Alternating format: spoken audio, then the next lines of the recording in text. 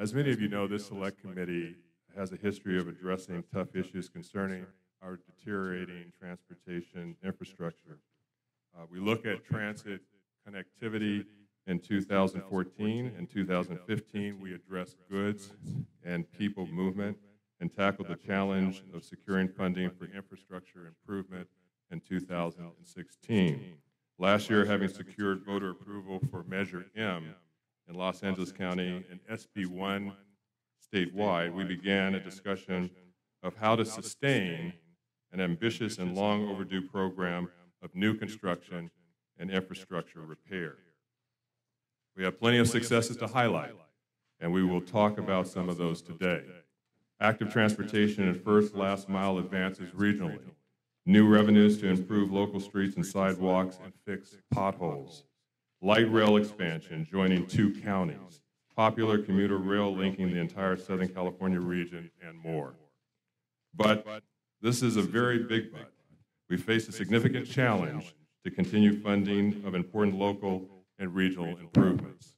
Today, we're going to review the crucial transportation infrastructure improvements in our region and look at how the loss of SB1 funds would deprive our region of critical improvements to roads and bridges and local access to improve pedestrian safety and active transportation. California has more than 50,000 lane miles of state-owned highways. Infrastructure and road maintenance unmet needs are staggering, in the neighborhood of $6 billion. The legislature passed SB1 last year. This was a bipartisan effort to send the governor a vehicle to invest in bringing roads, bridges, culverts, tunnels, and overpasses statewide into good repair. SB1 invests $5.4 billion annually over the next decade to fix California's transportation system. It is already addressing a backlog of repairs and upgrades while ensuring a cleaner and more sustainable system for the future.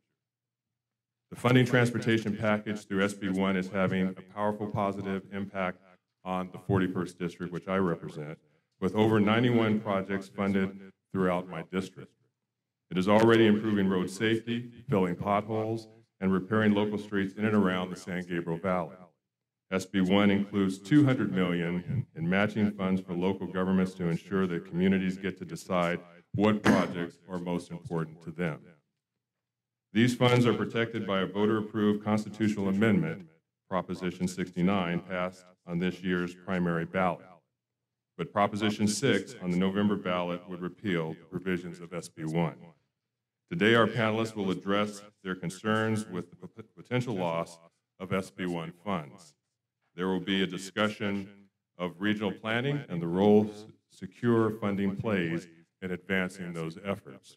We will continue a discussion on connectivity between our various transit modes and how to most effectively move passengers to defined destinations or to efficient connectors to the desired destinations. I'm looking forward to a preview of an inter-county study looking at these various questions. Local leaders, and especially the efforts of the Ontario Mayor, Pro Tem Alan Wapner, were successful in regaining local control of the Ontario International Airport. Last year, I committed that we might begin discussions of connecting passengers to the airport, and that is occurring now, and I think Alan will update us on those discussions.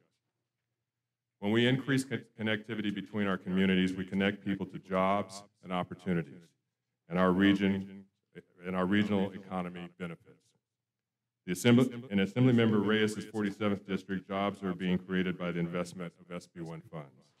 These local improvements include millions of dollars dedicated to local road improvements in the 47th, including road repair to various roads in North Bloomington, road maintenance and rehabilitation of various streets in Rialto, and more improvements in Fontana. Rancho Cucamonga will benefit from the dollars awarded the city to construct the Etowanda Avenue grade separation. This project will avert long delays at the current on-grade railroad crossings and improve the flow of freight. Not only will this project boost the local economy, but also boost public safety by removing chronic obstacles for first responders. There are many benefits to local communities in the San Gabriel Valley and the Inland Empire, and I'm excited to move forward with our discussion this morning.